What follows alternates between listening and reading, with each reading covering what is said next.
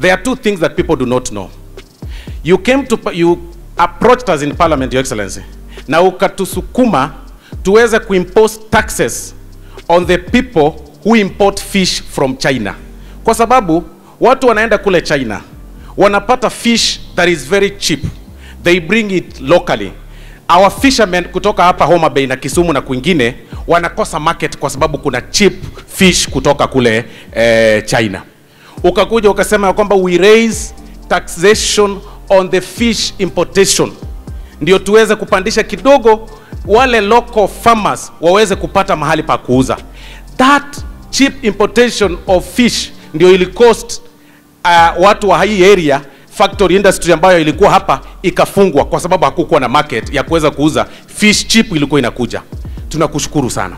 Lakini kuna maneno kidogo, Your Excellency. When you look at Mheshimiwa Raymond, kuna watu wanamwangalia, wanaona kwa sababu yeye ni mpole, kwa sababu yeye ni humble, kwa sababu hana maneno mingi anaenda kanisani, wanamdharau zaidi. Wanaona ya kwamba hata wakiandamana hizi area zote yeye ndiye anaweza umia.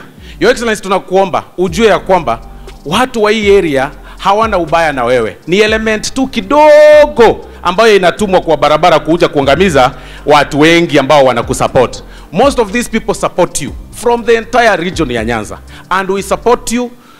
Hizo mipango zote ambazo umeweka, mipango za Hustler Fund, hata hii ya walimu ambayo inakuja, tunakuomba kwa heshima barua nyingi pia zikuja hii sehemu ndio watu wetu pia waweze kupata kazi.